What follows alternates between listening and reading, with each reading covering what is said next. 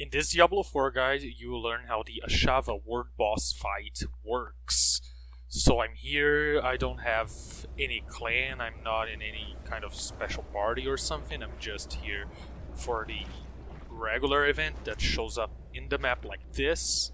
It has this unique icon on the map which looks like this.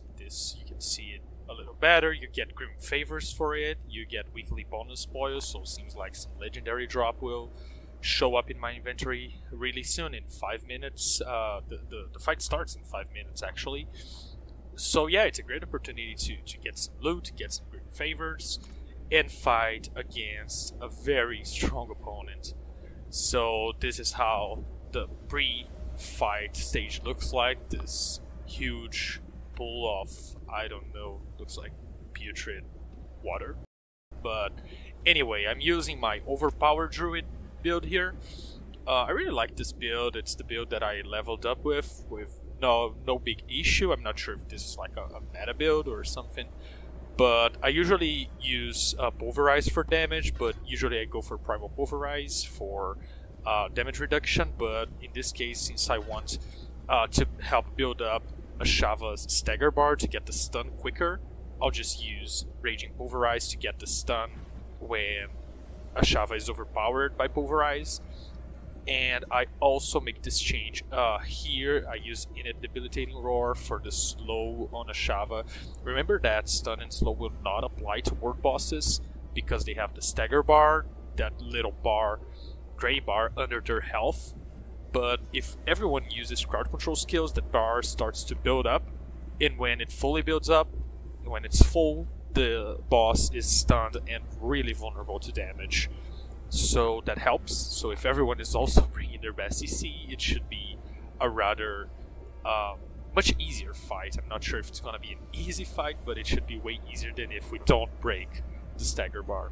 So yeah, here's hoping for the people here to bring that. All the other things I'm using is just standard damage stuff, Storm Strike for vulnerable damage, Earth and Bulwark for protection, since I'm melee. I don't want to die to Ashava. And the ultimate for extra fortify, extra damage reduction, and also some extra damage here in this node from Defiance. So yeah, let's wait just a little more and see how it goes. And here we go, Ashava starting now.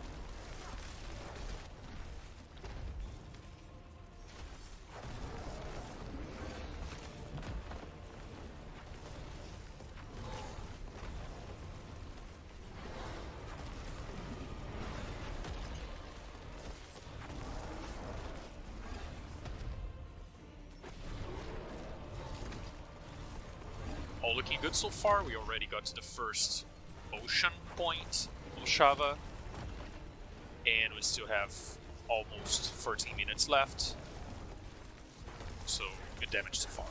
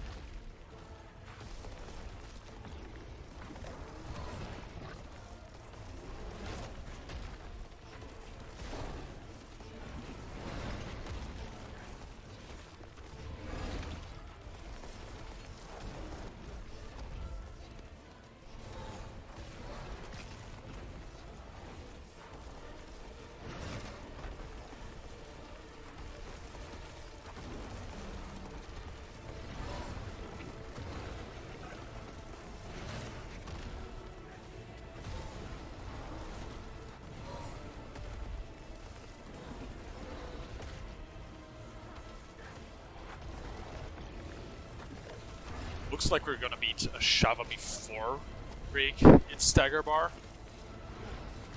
In non-coordinated kills like this, it's sometimes hard to just coordinate all CCs to get the stun. Yeah, here's the kill. What a clean kill, fast kill, lasting 5 minutes. Let's just get some sacred legendary gear. And here it is. That's how you beat Ashava.